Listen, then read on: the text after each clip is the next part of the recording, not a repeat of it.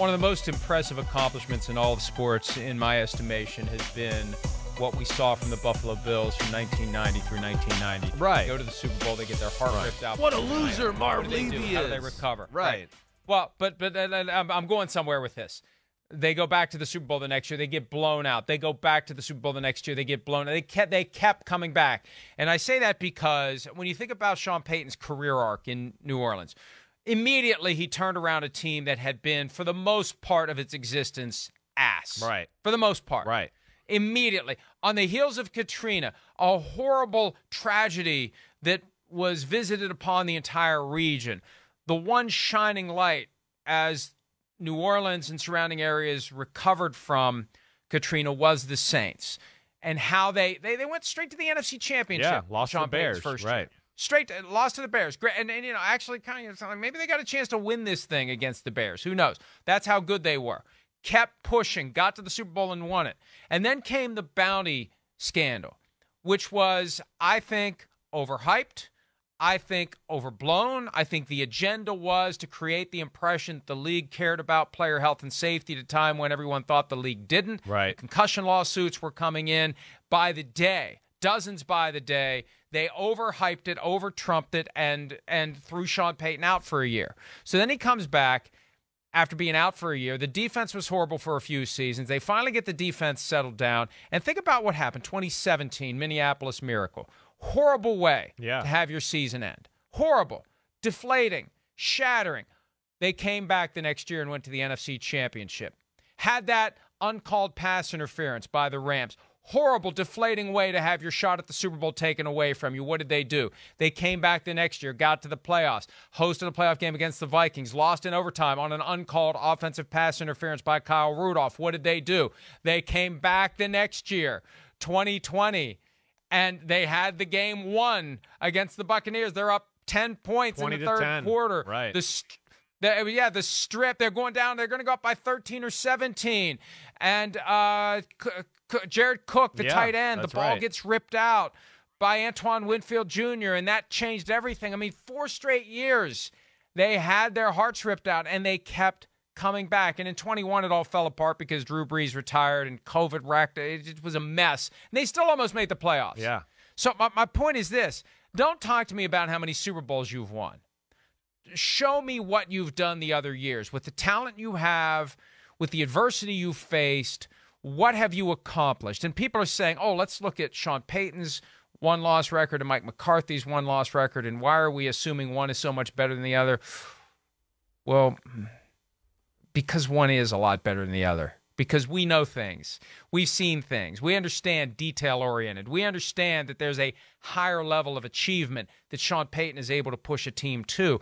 And Mike McCarthy's done great things as a head coach, but Chris, I think you'd agree with me that Sean Payton is a step above Mike McCarthy. I totally, I do, yes. I mean, you know, maybe more than a step. And I don't mean that to be disrespectful to Mike McCarthy. I got a lot of respect for what he has done. But, you know, I think to the point you're trying to make is Sean Payton was driving the ship with the New Orleans Saints, right? Drew Brees, yes, we know he's really good. But he came from a team where they were like, you're not good enough for us. And he made him into something and built it just what's perfect for him. And then Drew capitalized and took advantage of all that. You know, Mike, if you're going to compare Mike McCarthy, which I know I've seen those comparisons online too, I would just go, hey, did a lot of good things too. But the captain of that ship was number 12, okay? They won a Super Bowl because number 12 did some of the most amazing shit we've ever seen in the league in a playoff run, where he literally just took over games. And I'm not lying, Mike. You know it. You've talked about it. No. Those were 2010. Right. I mean, that was seed. Right. That was just like, whoa, you can't stop this guy. I don't care who you are. You know? And he beat teams that were better than the Packers almost by himself and then won a Super Bowl. So I think that's the difference. You know, Mike McCarthy went to the Cowboys and went, whoa, hey, I don't want to call the plays. You call the plays, Kellen Moore. You think Sean Payton's going to do that this year? I mean, you know he's not. So that in itself, I think, just tells you all you need to know. I've got a great story to tell about Sean Payton that I'm not sure I can tell yet, but he's due to be with us in Phoenix next Friday. And I assume he's still going to do that because he's done that He tour. better.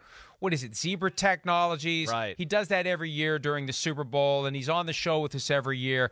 I'm going to try to reach out, and he's got other things to do in the short term, but I want to let him tell the story that I'd like to tell. That was kind of the moment I realized that this is a guy that is going to put in the work. He's going to bust his ass. He's going to stay up till 2, 3 in the morning. He's going to constantly be thinking about ways to make the offense better, constantly coming up with ideas for plays that will make the team better as it relates to the defense they're about to face. You know, we've criticized college coaches like Cliff Kingsbury for relying upon system and not adapting enough to the defense that they face week in and week out. Sean Payton is the master of knowing what defense he's going to face and of adjusting his offense on the fly, installing new plays in a walkthrough in the hotel ballroom the day of the game, whatever it takes to get an edge against the defense that he's about to be facing. And it requires a massive commitment.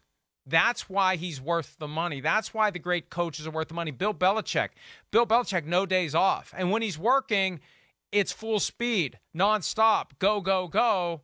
Fill the days with effort aimed at building that possible, maybe little fleeting advantage. That's the thing that folks don't realize. So much of the grinding that's done is wasted because the opportunity never arises to take advantage of that extra knowledge that you've acquired, that scheming that you've done.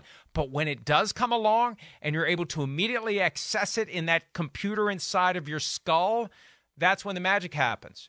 And it's not obvious how or why, but it all is something that has its foundation laid, staying up till 2 a.m. every night, thinking about it every day, obsessing over it, and coming up with that one play that you're going to have in your back pocket that you may or may not ever use in your life. But man, if that moment comes and it all falls together, oh, wow. And Chris, sometimes it happens in ways that aren't obviously eventful to the game. I mean, I've heard stories about how just this one little twist, this one little tweak, made a difference on a third down in the third quarter. Right. And you converted that third down and you kept the drive going, and nobody's like, hey, that's the moment that was the turning point of the game. But the coach knows that thing I pulled out of my ass that I'd been waiting to use at the right time, that was kind of the turning point of the game. Agreed. It's the nuance. It's the nuance. It's back to the salesmanship. It's all those things that separate the great coaches. It is. I mean, as we know, most of these guys, they all got the same plays. It's just about how you package it, what's your feel for breaking down defenses, and how you can teach it and sell it to your team. And that's where Sean Payton's amazing. I've been in some places and we have a play and I go, damn, this play, I don't know, it never gets open for us. What the hell? Why? I mean, I watch other teams and damn, they're hitting it, but we can't ever get open and get this completion. Then I get with a Josh McDaniels or somebody like that, and it's the same damn play, and I go, oh, this is damn.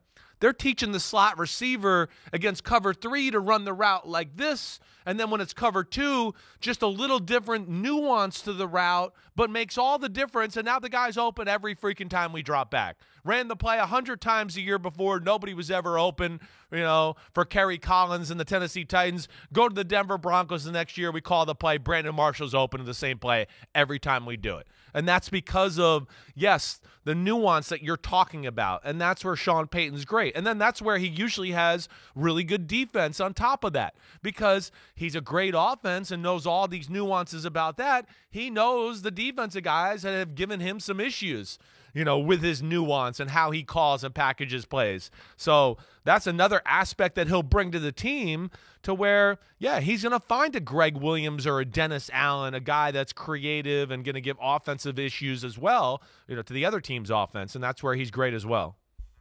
Hi, it's Mike Florio. Thanks for watching PFT on YouTube. Hit subscribe for the latest news and analysis from Pro Football Talk.